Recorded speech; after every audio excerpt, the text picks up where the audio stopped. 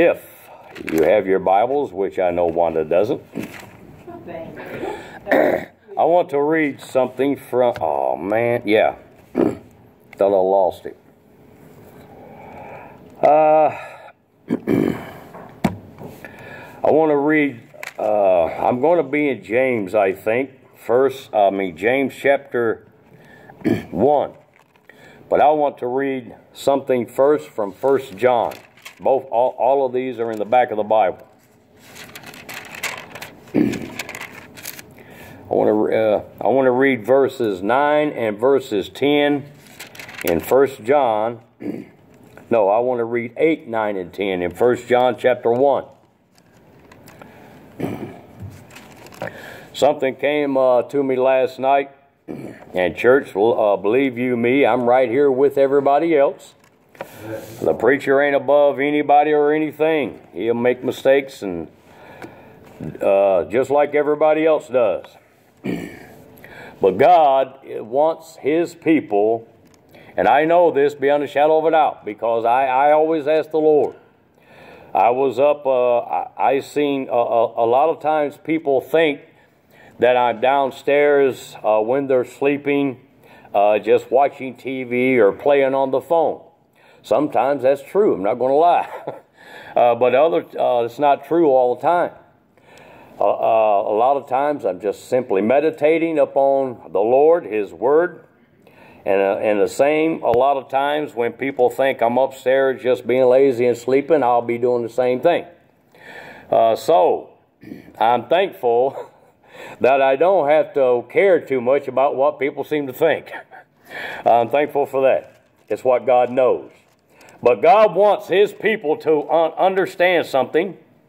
He wants us to know that if we have done anything or do anything against Him, that He will indeed forgive us if we will simply ask Him after we confess it to Him. Don't try to, but many, and the Lord wants us to be reminded of this, so I guess I would speak to His people first. Because a lot of times, church, and I've seen it again and again and again, many people get into trouble because they simply begin to allow the devil to come in once they make a mistake and just have a field day in their mind and in their heart. Aha! See, if you were a child of God, then did not the devil do the same to the Lord Himself? If thou be the Son of God, command these stones be made bread. If thou be the Son of God, jump over this cliff, cast yourself off of here. For it is written, God shall give His angels charge over thee, lest at any time you dash your foot against a stone. The devil knows how to trick you up and me up. He can do it. Yeah, I'll tell you what. He can do it to the preacher just like he can anybody else. Nobody's above it. But let's look in 1 John chapter 1, because God wants His people to get off of our lazy bed, so to speak, get out of our comfort zone, if you will. And God wants you and I to literally wake up spiritually. Because time is at hand and God is coming back. Some people will indeed have to remain and watch their children or some of their family members leave without them before they hear, let loose my wrath. People's going to be running. People's going to be doing their best to hide, be on their way to their job, and the end of time just simply takes place. Be walking down the aisle to get married, but they're not going to finish it because God has shown up. It's really going to happen, church. It's really going to happen. People's going to be in the house of God preaching and teaching, and God's going to end it all. The preaching's over. Here we go. Amen. It's going to take place. We have to be ready. If the people of God are not ready, if the children of God don't care anymore than most around the world show, we're in trouble. We're in trouble. Now, verse 8, chapter 1, 1 John chapter 1, verse 8. If we say that we have no sin, we deceive ourselves, and the truth is not in us. Well, I don't sin. Oh, okay. I've never sinned. You know, a lot of people think that. They actually think they're a God in their own mind. They think they're a legend in their own mind. Some people love themselves enough for the world. Are you going for the number 3? No, I'm going through that. All righty. If, verse number 9 says, if we confess our sins, He is faithful and just to forgive us our sins and to cleanse us from all unrighteousness. Didn't say some of my unrighteousness. God did not say, if I will confess my sins, He will forgive me of some of them. He said He is faithful if I will confess to Him, and He will forgive me of all of them. And brother, how many times have you and I done this and went to God and then left feeling like something's wrong? I still have the heaviness. I still feel that God is nowhere around. I feel that I cannot get back to where I was. I just had this conversation with somebody Saturday evening in a parking lot of a church. I once was here, but I don't feel it anymore. What is going on? I said, the world's coming to an end. The falling away is all over the place. God's own people are failing to show God that we are interested in who we say we serve. It all boils down to this, church. We're just like Israel, doing the same old thing, going back away from God. And I'm not here to point fingers, step on toes, try to make anybody mad or anything like that. I am here to deliver what God wants me to deliver to His people. So if it does step on toes, don't expect me to apologize. If it does make you angry, I won't say I'm sorry, because the Word of God needs no apology. It's as simple as that. The Word of God will do some things. It will cut you and I asunder. It will tear us apart. But if we swallow that truth instead of chewing on it, it'll set us free. It'll set us free. Verse 10, if we say that we have not sinned, we make Him a liar, and His Word is not in us, because we will never make God a liar. His Word is not in us if we say that. Seeing that, knowing that, and I wanted to read that first. Let's go to James chapter 1. That's toward the front a little bit. If you're not familiar, you got 1st and 2nd Peter, I think, and then you should flip over there to James. Yeah, that's what it is.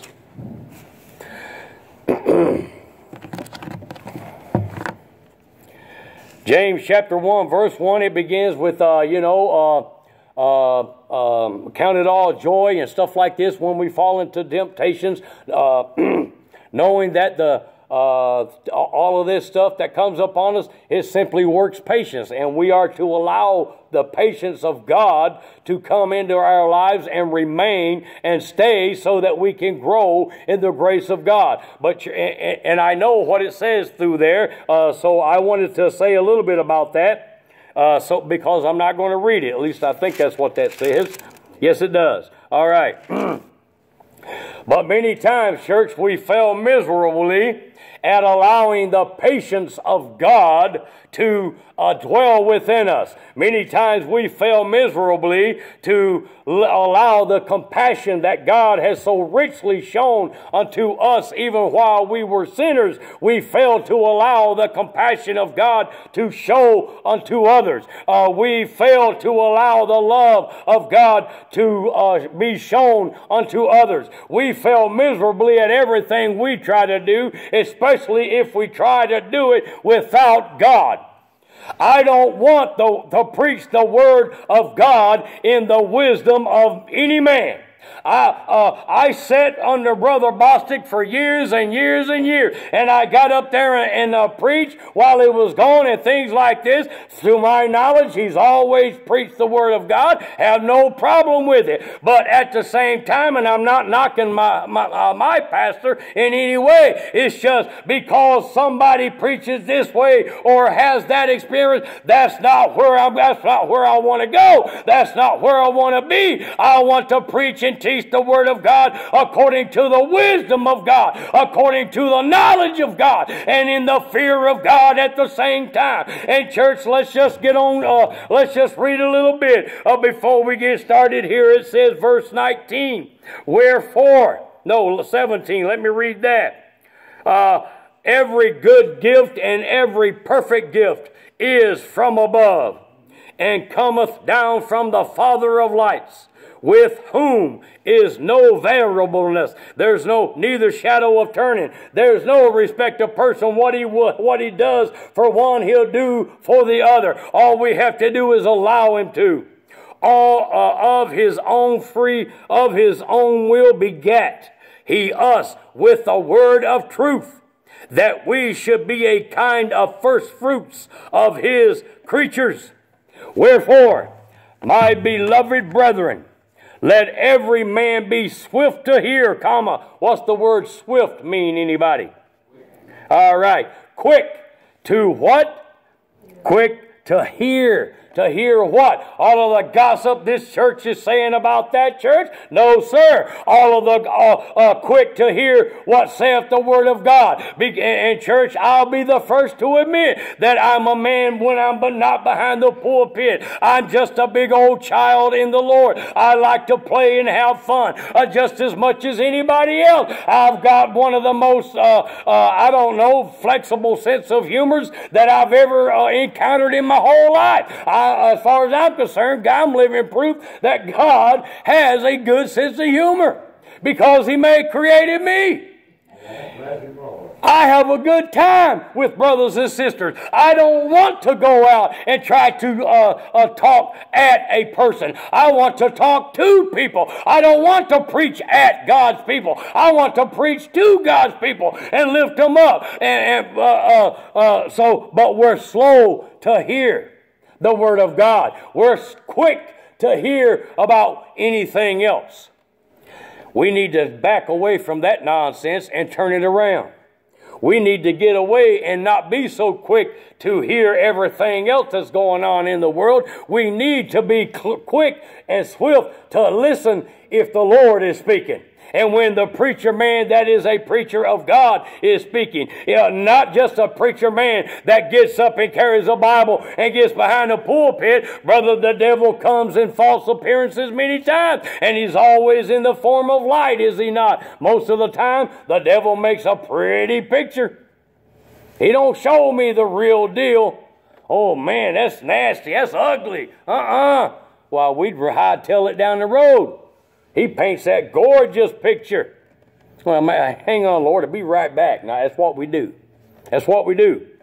Now, slow to wrath. Slow to speak. Slow to wrath. What's wrath? Anger. Malice. That's right. But how many times can somebody say something to almost any one of us and man, our face gets beat red? It's not from embarrassment. It's from that blood pressure just getting so up out of hand that fast. That'll kill you. That's not of God.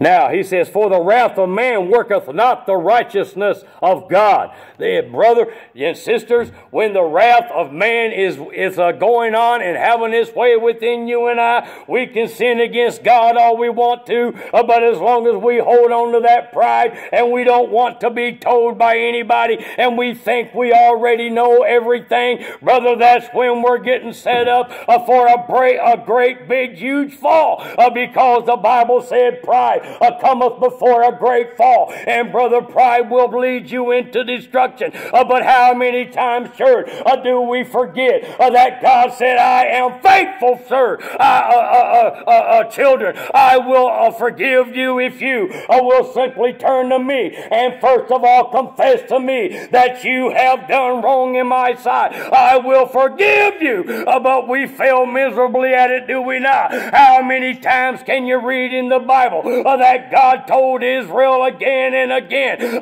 come now, and brother, let's reason together. Let's sort this out right here and right now. In the book of Isaiah, I'm going to paraphrase it. Though your sins be as red as crimson, I will wash you and make you as white as snow. Brother, God has begged and pleased since the beginning of time with his people, has he not? And his people continue to do the very thing, whether we know it or not.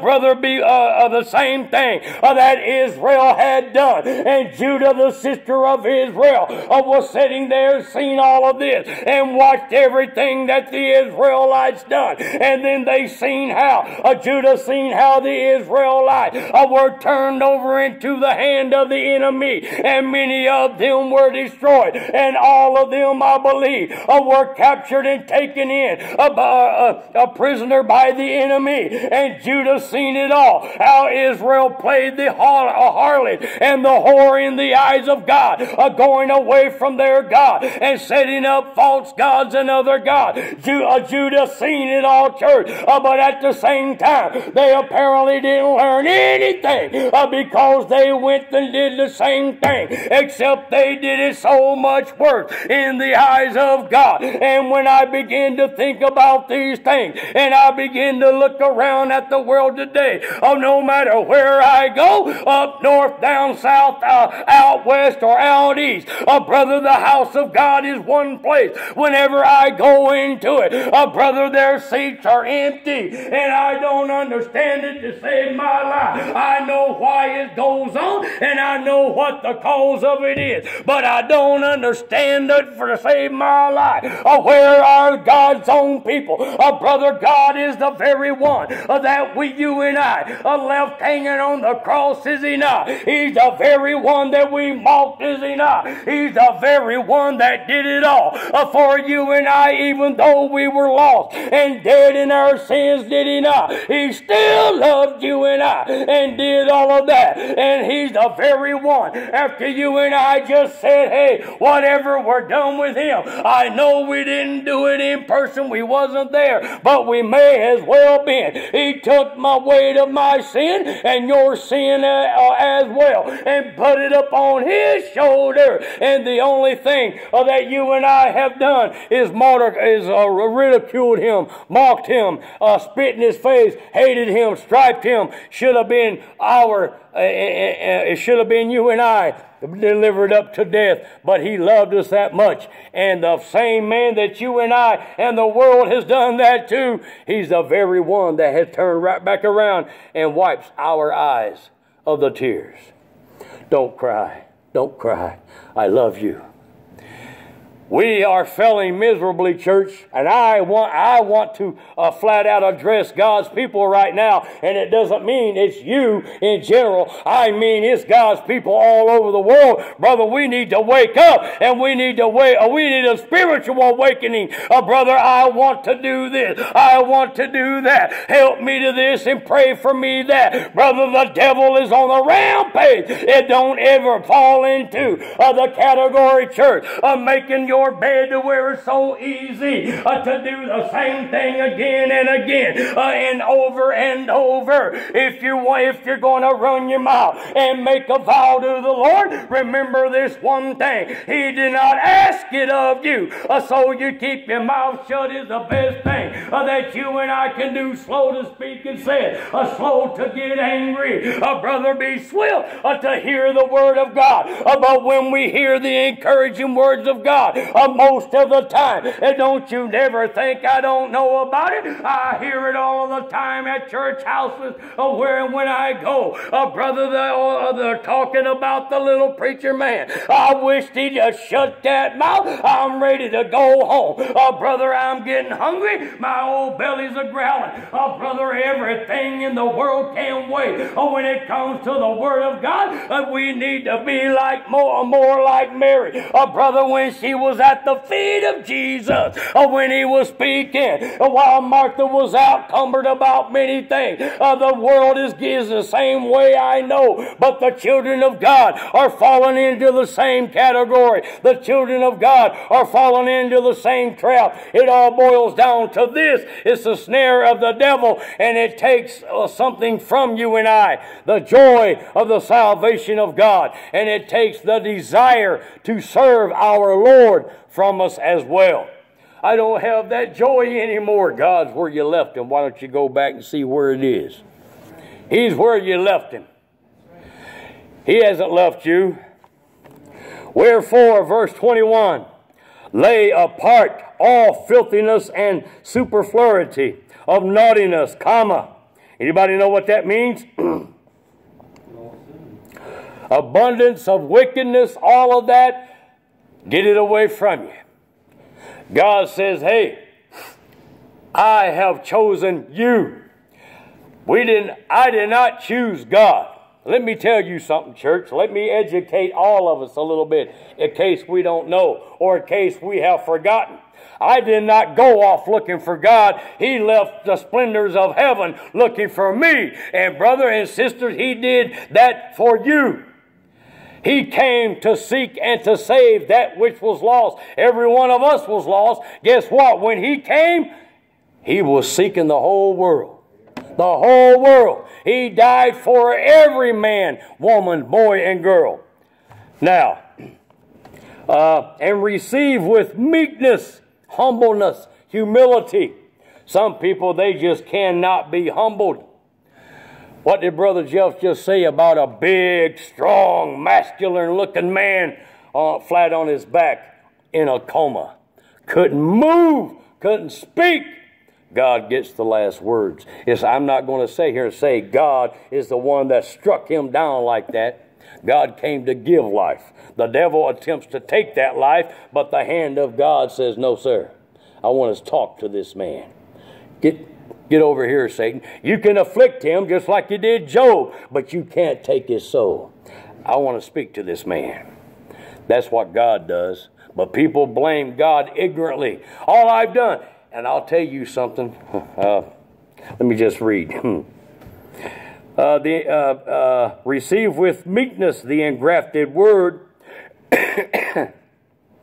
Engrafted, the word that's planted. The implanted word or the word that goes out to you, receive that with meekness. Why? Because it is able to save your souls. What is the first thing that I went and read? It's also the Word. We also need to receive that. The first thing I read, if you've forgotten already, was if we say that we have not sinned, we make God a liar. Nobody's going to make God a liar. We deceive ourselves only. The truth is not even in us. If that's our attitude, if that's what we say. I ain't done nothing. Oh, well, sure you have.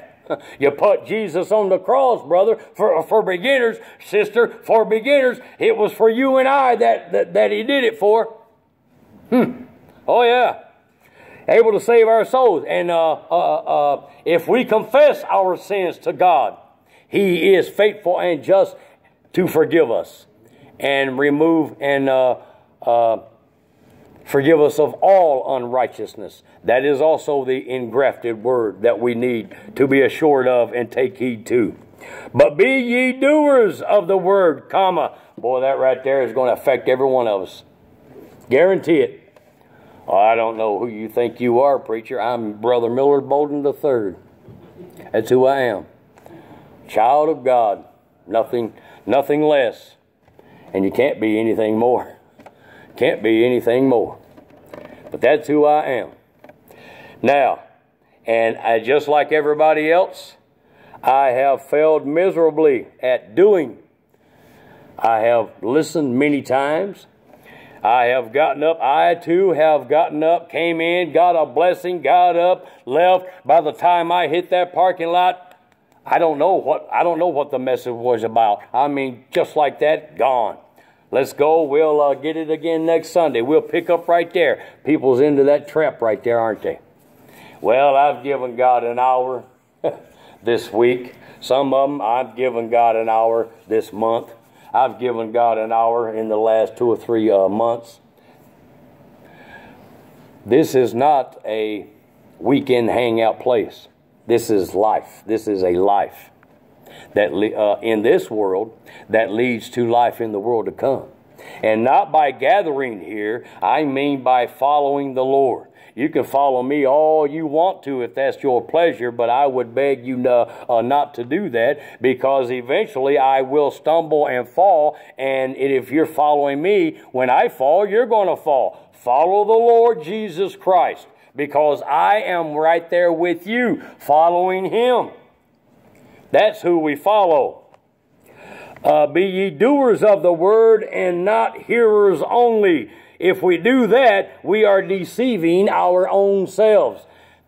There's a place in the Bible, Matthew, Mark, Luke, and John, no doubt, where we read of a man named Judas Iscariot, who delivered the Lord Jesus Christ, of course, because the Scripture said that's the way it's going to go, so that's the way it's going to go.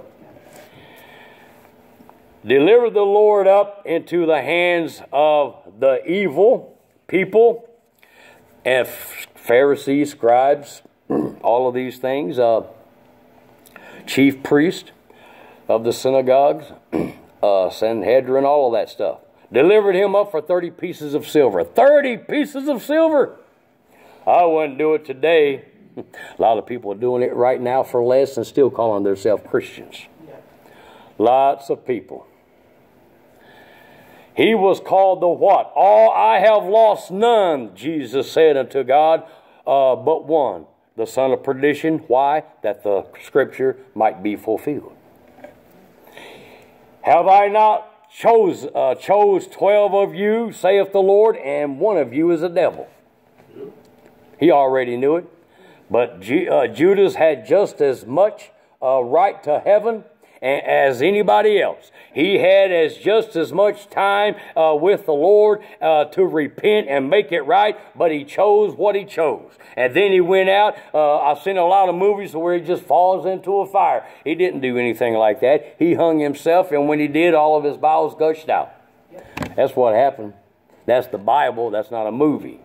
I don't care about your movies. They can't show me what my Lord went through anyways. Amen. They can't show me what my Lord went through. They might give me a little visual, but they'll never make me show me what he went through. But be ye doers of the word, not hearers only, deceiving your own souls. For if any be a hearer of the word and not a doer, he is like a man beholding his natural face in a glass. Anybody know what that means? Deceiving himself. What's that? Looking in the mirror. He looks in the... We look in the mirror. We're not done yet. We look in the mirror. Just like this morning, I was sitting there getting this tie, and I had to do it, I think, 4 times. It's like, nope, that's not right. About 4 or 5 times. When I walked away, it looked, I don't know how it looks now, but it looked right when I walked away. But I did not forget how I looked. I did not forget who I am, what kind of person I am, where I was going. A lot of people do that. They look into the mirror for a little while, and then when they leave that mirror, and a lot of them is like, some of them, the women, that's that face. I don't understand the face, but it's always there. Got that face going. Putting that stuff on. They leave. Some of them, they forget who they are. They got to check it again real fast. Men, same way. All of this and oh man, I am a good-looking guy. A lot of people are into themselves. Put all of that stuff away from you, church. Beauty is indeed in the eyes of the beholder. As the older you get, the more wrinkles you can expect. I don't care who you are. I don't care what kind of money you got. You see the people on TV that's got the money, how are they going to move? I mean, they can't even smile. They can't even smile. It's serious. It sounds funny. And I'm saying all of that to this. Look at the money that is spent on things to make us as close to perfect as we can possibly be, and as close to flawless as we can be, when Jesus chose a body that had scars, a spear stuck in his side. He didn't choose the body. He could have chose anybody. No doubt in my mind, he's God Almighty. But he chose the body that has things wrong with it, scars. Scars never heal completely, but that pain, it goes away. I've got scars everywhere if you look real close. The scars are almost gone, but I don't feel the pain of it no more. But let's not deceive ourselves, because if we be a hearer of the word and not a doer, we are just like a man looking into the mirror and beholding our face in a glass. And then 24, we behold, for he beholdeth himself, or he looks at himself and goes his way, and straightway or immediately forgetteth what manner of man he was. But who, now, let me explain that right there a little bit, because there is a great need for this. Peter actually was this kind of man once upon a time. I'll die for you, Lord. I will not leave you. I'll deny you. There ain't no way. The others can do it, but I will not do it. I will never deny you. Trying to serve God to the best of his own capability. Forgetting who he was automatic, just real fast. But when everything, and look, he denied the Lord 3 times. And then he got angry and started cursing. I tell you, beep, beep, censored, cut. I don't know this man. And God forgave that man. He went out and heard that rooster crow, brother, and it hit him right there. And it brought that man to his knees, no doubt. He was full of sorrow, full of compassion, full of guilt. But he went out alone and had himself a good cry. How he must have felt. Well, he's dead now. It don't matter what I'm feeling.